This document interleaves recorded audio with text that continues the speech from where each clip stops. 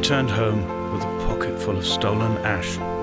Half of it fell out of my coat and vanished into the car's upholstery, but the rest I carefully stowed away in a box I kept in a drawer by the side of my bed. It was never intended as a meaningful act, but over the years it became a kind of talisman. I'd sit still, quite still for hours, just holding the diminishing powder in my palm and noting its smoothness.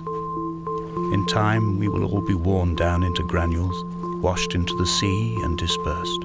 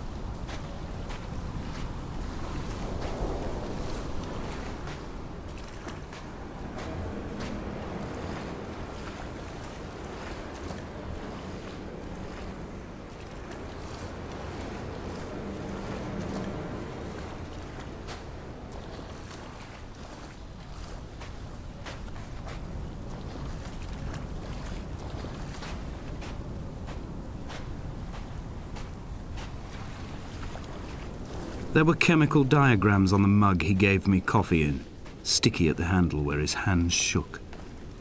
He worked for a pharmaceutical company with an office based on the outskirts of Wolverhampton. He'd been travelling back from a sales conference in Exeter, forming a strategic vision for the peddling of antacid yoghurt to the European market. You could trace the connections with your finger, join the dots, and whole new compounds would be summoned into activity.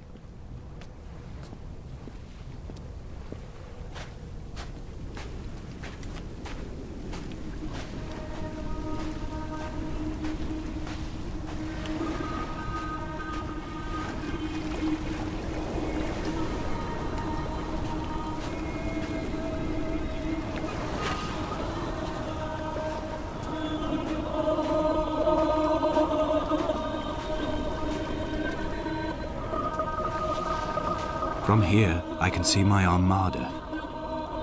I collected all the letters I'd ever meant to send to you, if I'd have ever made it to the mainland, but had instead collected at the bottom of my rucksack, and I spread them out along the lost beach. Then I took each and every one, and I folded them into boats. I folded you into the creases, and then, as the sun was setting, I set the fleet to sail. Shattered into 21 pieces, I consigned you to the Atlantic, and I sat here until I'd watched all of you sink.